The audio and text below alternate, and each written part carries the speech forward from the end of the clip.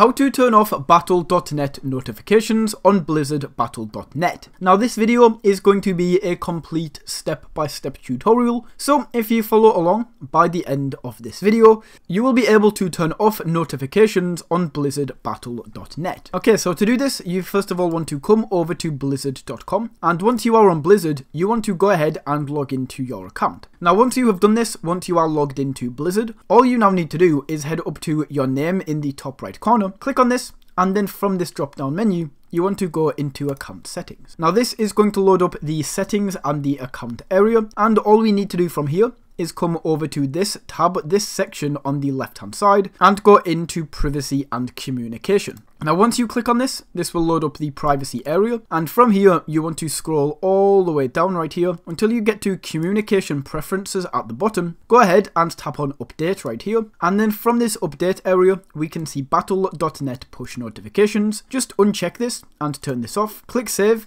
and then you can see they are now disabled and you will no longer receive Battle.net push notifications.